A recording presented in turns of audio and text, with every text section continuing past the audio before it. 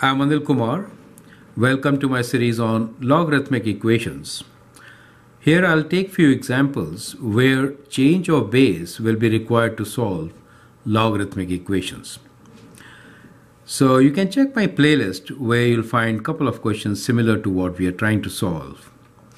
We need to solve log to the base of 16x plus log to the base 4 of x plus log to the base 2 of x equals to 7. Change of base formula is kind of like this.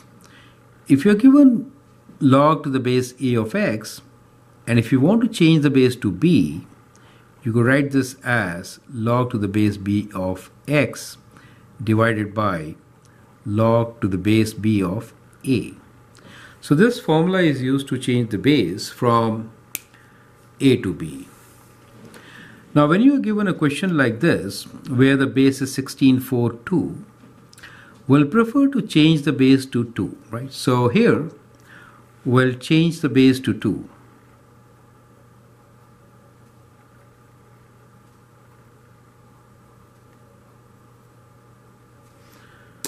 So let's rewrite the equation with a different base. Log to the base 16 of x can be written as log to the base 2 of x divided by log to the base 2 of 16, right? That is how you change the base. Next term, log to the base 2 of x divided by log to the base 2 of 4, right? And then we already have log to the base 2 of x, everything equal to 7. Now here, log to the base 2 of 16 is what? 16 is 2 to the power of 4, right? We know 16 is 2 to the power of 4, and we know 4 is 2 square. So log to the base 2 of 16 is 4, right?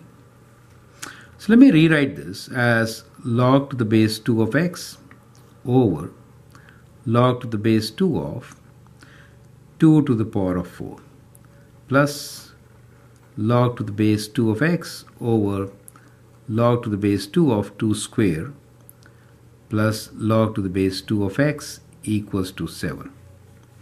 Now that gives us log to the base 2 of x, and 2 to the power of 4 when to the base of 2 will be 4.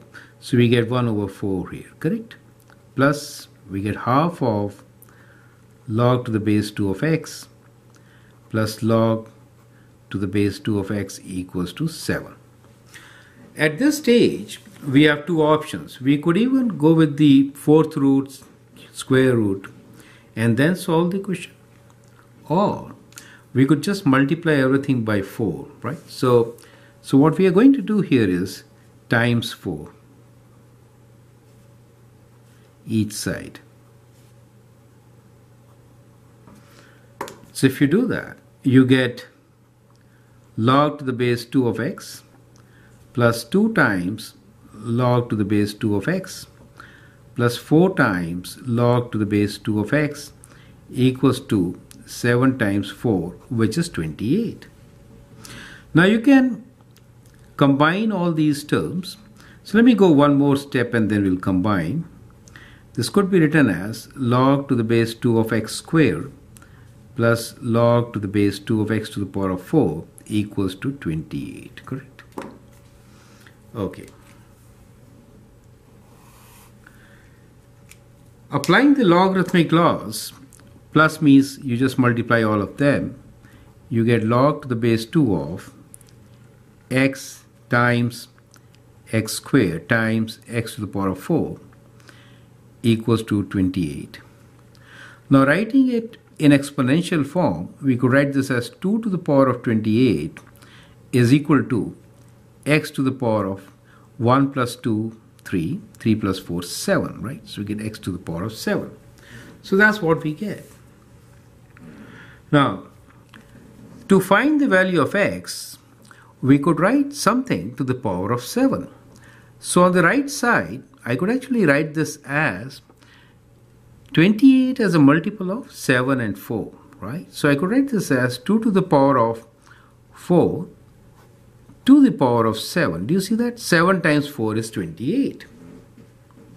Now if you compare, you get your solution that x is equals to 2 to the power of 4, which is 16, right? So get x as equal to 16. Does it make sense to you?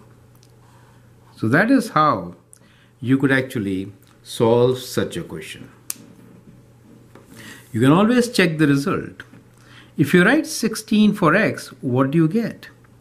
You get logs to the base 16 of 16 plus log to the base 4 of 16 plus log to the base 2 of 16, and that is 1 plus 4 square, that is 2, plus 2 to the power of 4, and that is indeed equal to 7. Do you see that? So it verifies that the answer is 7. So that is how you could actually change the base and get the solution. I hope it makes sense. Feel free to write your comments and share your views. If you like and subscribe to my videos, that'd be great. Thanks for watching and all the best.